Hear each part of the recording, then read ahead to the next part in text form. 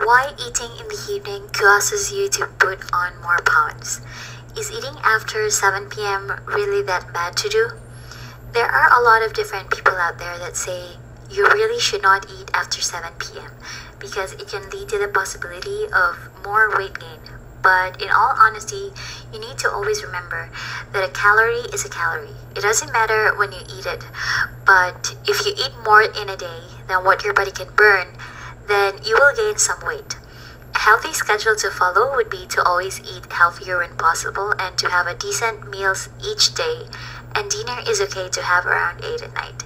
If you follow this, then you will not have to worry about stressing out. Believe it or not, some research shows how about 1/3 of people eat about 15% of their calories at 11 p.m. or later. Doing late night snacking can be the result of several different things, such as trying to relax after a long and hard day at work. That was really stressful.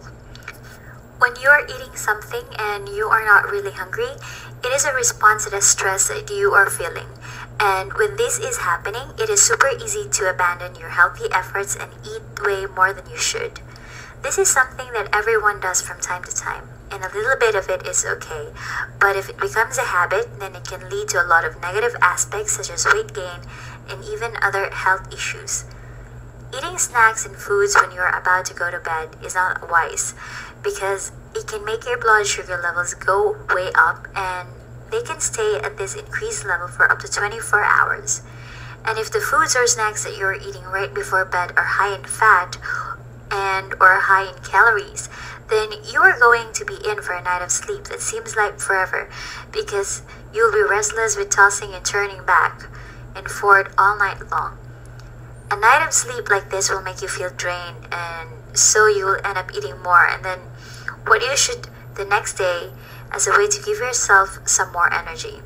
The best thing you can do for yourself when it comes to eating healthy and trying to lose weight is to eat around 90% of your calories throughout a day, and then at nighttime, you can consume the rest.